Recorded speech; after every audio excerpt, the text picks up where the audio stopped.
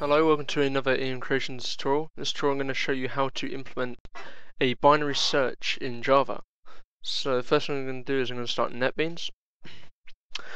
If you were watching the last Java tutorial, you'd have seen how I implemented a linear search. A binary search is another way of searching. It only works for ordered arrays, ordered lists, etc. It won't work for an unordered list, unlike a binary search, a linear search, sorry. So I've opened up my tutorial project. Here it is, searches. Now this is the code for the linear search. A binary search for an ordered array or list should be a lot quicker, a lot more efficient. So the first thing I'm going to do is I'm going to create a method that will create an ordered array for me. So I'm going to hit generate ordered array. This will be an integer array. So int brackets array array equals new int 100. It's going to be 100 items in this array, 100 elements. So I'm going to do a for loop for int I equals 0. I is greater or less than 99, I++. And it's going to be, for each element, it's going to be I times 10.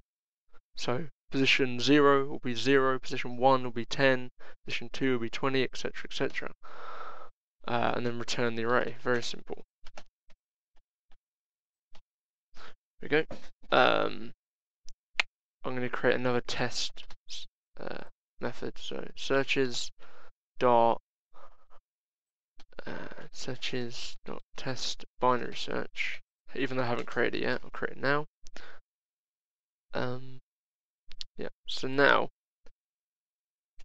test binary search.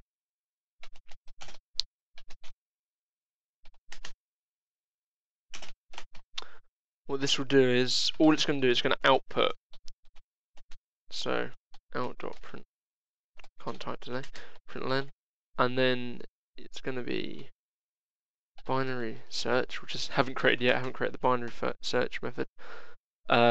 And then I'm going to give it an array. So that's going to be, I'm just going to pass in this dot generate ordered array and say I'm going to look for 640, which if it works should be at position 64.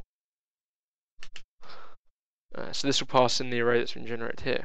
So now to create the binary search method, so private, it's going to return an integer, it's going to return where it found what we're searching for, the index. So private int binary search.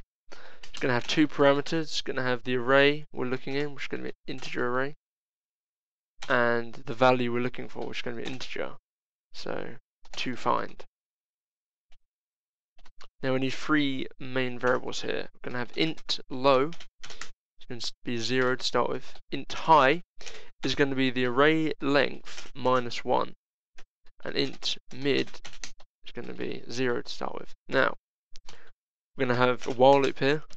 So while high is greater or equal to low, mid is going to be an integer, and we're going to floor the result of low plus high divided by 2. This is how a binary search works. Each time you go around, it divides what it can search within by 2. It's what makes it more efficient for an ordered array. So now, element is going to be what's at the current position we're looking at in the array. So now, if toFind equals the element, so if we found what we're looking for, we're going to return the position we found it at, which is mid. Otherwise, else if toFind, if element, so if the value we found is greater than what we're looking for, then we know that the highest point that it can possibly be at is one below what we've just looked at, because it's ordered from low to high. So high will be what we've just looked at -1. Otherwise, if it's lower, if the element we've looked at is lower than what we're trying to find, then it has to be higher. So the lowest point can only be one, has to be one above what we just looked at. If we haven't returned it for in this loop, then we're going to return -1 here, because that means we haven't found it, we haven't returned, we haven't found the value here, so therefore we're going to return -1. -1 means we couldn't find it. So now,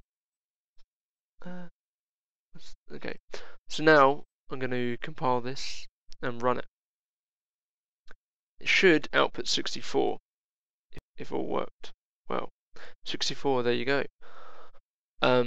So say if we're looking for a value that wasn't in there, let's say 1000, rerun it. Output is -1 because 1000 isn't in there. I'll try a low value, 0, should be at position 0. There we go. 10 should be at position 1, etc. So it works. This is a binary search. It's just important to remember this will only work for an ordered array or list. So that's how we implement binary search in Java.